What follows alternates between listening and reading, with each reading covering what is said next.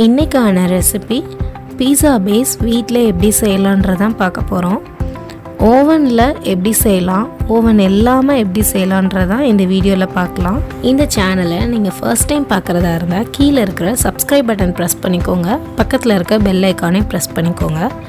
இப்போ நான் ஒரு சின்ன பவுலில் ட்ரை ஈஸ்ட், நான் இன்றைக்கி பேக்கர்ஸ் ட்ரை ஈஸ்ட் எடுத்திருக்கேன். இது 25 கிராம் உள்ள பேக்கு. இதோட ரேட் பார்த்திங்கன்னா 40 ருபீஸ் வருது. இப்போது எல்லா டிபார்ட்மெண்டல் ஸ்டோர்ஸ்லேயும் ட்ரை ஈஸ்ட் கிடைக்கிது, பவுடராகவும் கிடைக்கிது, இந்த மாதிரி பாலாகவும் இருக்குது. நான் இன்றைக்கி 2 டீஸ்பூன் எடுத்திருக்கேன். 2 teaspoon try ஈஸ்ட்டுக்கு 3 teaspoon sugar add பண்ணிக்கிறோம். ஈஸ்ட் ஆக்டிவேட் பண்ணுறதுக்கு அரை கப் வெதுவெதுப்பான பால் நம்ம எடுத்துக்கிறோம். இப்போது அந்த ஈஸ்ட்டும் சுகரும் இதில் நல்லா கரையணும். பவுடர்டு ஈஸ்ட்டாக இருந்தால் ஈஸியாக கரைஞ்சிரும். இது கொஞ்சம் கெட்டியாக இருக்கிறதுனால கொஞ்சம் ஈஸியாக கரையாது, அதனால் கொஞ்சம் கரைச்சி வச்சுக்கிறோம். இப்போ இதை ஒரு மூடி போட்டு மூடி 10லேருந்து 15 நிமிஷம் நம்ம விட்டுறோம். இப்போது இந்த ஈஸ்ட் நல்லா ஆக்டிவேட் ஆகிடுச்சு, நல்லா பொங்கி வந்திருக்கு. ஒரு மிக்சிங் பவுலில் 1.5 கப் மைதா எடுத்திருக்கேன். இந்த 1.5 கப் மைதாக்கு நம்மளுக்கு 3 மீடியம் சைஸ் பீஸா பேஸ் கிடைக்கும். இதுக்கு தேவையான அளவு உப்பு, அரை டேபிள் ஸ்பூன் இன்றைக்கி நான் எடுத்துக்கிறேன். ஆக்டிவேட் பண்ணியிருக்க ஈஸ்ட்டை இப்போது இதில் மிக்ஸ் பண்ணிக்கலாம்.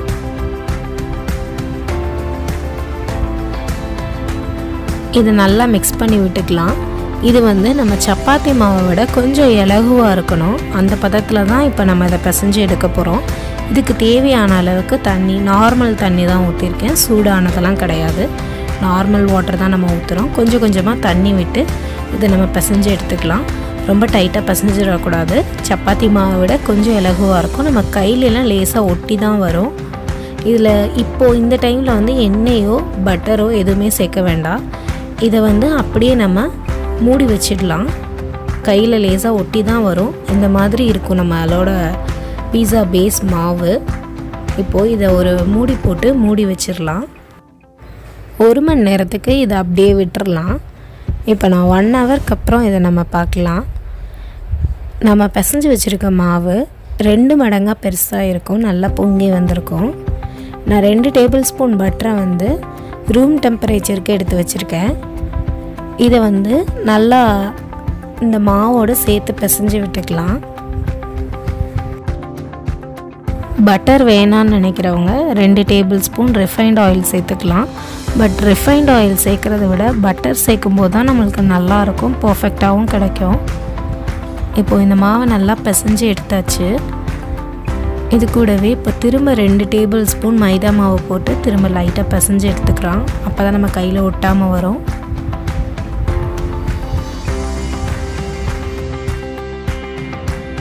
இப்போ நம்மளோட பீஸா பேஸ் டவ் ரெடி ஆயிடுச்சு. இந்த டைமில் நாம் ஒரு குக்கர்லேயோ அப்படி இல்லைன்னா இந்த மாதிரி ஒரு இட்லி பாத்திரத்தில் உப்பு அப்படி இல்லைன்னா மணல் இந்த மாதிரி கீழே சமமாக போட்டுட்டு இது மாதிரி ஒரு ஸ்டாண்ட் வச்சுருவோம். இதை 5 நிமிஷம் ப்ரீ ஹீட் பண்ணிக்கலாம். நம்ம பிசைஞ்சு வச்ச மாவை நான் 3ஆக பிரித்து எடுத்துக்கிட்டேன். இதை நல்லா இந்த மாதிரி டக்கின் பண்ணி விட்டுக்கலாம். நல்லா அப்படி மடித்து பிசைஞ்சிட்டு தேய்ச்சி எடுத்துப்போம். இது ரொம்ப சன்னமாக தேய்ச்சிடக்கூடாது, 1 சென்டிமீட்டர் அளவுக்கு திக்னஸ் இருக்கணும். அந்த மாதிரி தேய்ச்சிக்கோங்க. முடிஞ்ச வரைக்கும் எவ்வளோ ரவுண்டாக தேய்க்க முடியுமோ அவ்வளோ ரவுண்டாக தேய்ச்சிக்கலாம். இதில் ஒரு ஃபோக் ஸ்பூன் வச்சு சின்ன சின்ன ஹோல்ஸ் நம்ம போட்டுக்கலாம். அப்போ தான் நம்மளுக்கு ஈஸியாக எல்லா சைடும் வேகும். ஒரு நார்மல் பிளேட்டை பட்டர் இல்லைன்னா ஆயில் வச்சு க்ரீஸ் பண்ணிக்கிறோம். அது மேலே லேசாக மைதா மாவை தூவி விட்டுக்கலாம். அப்போ தான் அந்த தட்டோடு ஒட்டாமல் வரும். இப்போ நம்ம தேய்ச்சி வச்சுருக்க பீஸா பேஸை அதில் வச்சிடறோம். இது மாதிரி நான் இன்றைக்கி 2 இது இப்போ ரெடி பண்ணிட்டேன். ஒன்று அவன்லேயும், ஒன்று நம்ம இட்லி பாத்திரத்தில் அப்படி இல்லைன்னா குக்கர் இதில் வைக்க போகிறோம். இப்போ நான் 5 நிமிஷம் சூடான பாத்திரத்தில் இந்த இதை வச்சு நான் மூடிடுறேன். 10 நிமிஷத்துக்கு வேகட்டும். இப்போது 10 நிமிஷம் கழித்து பார்த்திங்கன்னா நம்மளோட பீஸா பேஸ் ரெடி ஆகிடுச்சு. ரொம்பவே சாஃப்டான பீஸா பேஸ் ரெடி. நாம் ப்ரிப்பேர் பண்ணி வச்சுருக்க இன்னொரு பேஸை ப்ரீ ஹீட்டட் அவனில் நான் வைக்கிறேன். 2 நிமிஷம் டைம் செட் பண்ணிக்கிறேன். இப்போது இது ரெடி ஆகிட்டுருக்கு. 2 நிமிஷம் நம்மளுக்கு முடிஞ்சிருச்சு. இப்போ நம்மளோட பீஸா பேஸ் ரெடி ஆயிடுச்சு. இது வந்து பீஸா பேஸ் அவனில் பண்ணது, பிளேட்டில் எதுவுமே ஒட்டலை, நல்லாவே சாஃப்டாக வந்திருக்கு, நல்ல சாஃப்டாக இருக்குது. இது மட்டும் இல்லை, நம்ம குக்கரில் பண்ண பீஸா பேஸுமே அதே மாதிரி சாஃப்டாக வந்திருக்கு. பீஸா பேஸ் பண்ணுறதுக்கு அவன் வேணுன்ற அவசியம் இல்லை, நம்ம குக்கர்லேயும் செஞ்சிடலாம். அதை நீங்களும் கண்டிப்பாக வீட்டில் ட்ரை பண்ணி பாருங்கள். ரொம்ப சாஃப்டான பீஸா பேஸ் நம்ம வீட்டிலே இப்போ தயாராகிடுச்சு.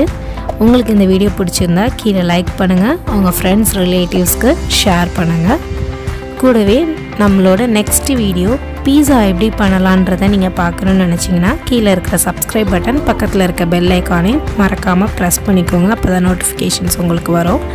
நெக்ஸ்ட் வீடியோவில் 3 டைப் ஆஃப் பீஸா எப்படி பண்ணலான்றதா நம்மளோட நெக்ஸ்ட் வீடியோ. ஸோ மறக்காமல் பாருங்கள். தேங்க்ஸ் ஃபார் வாட்சிங்.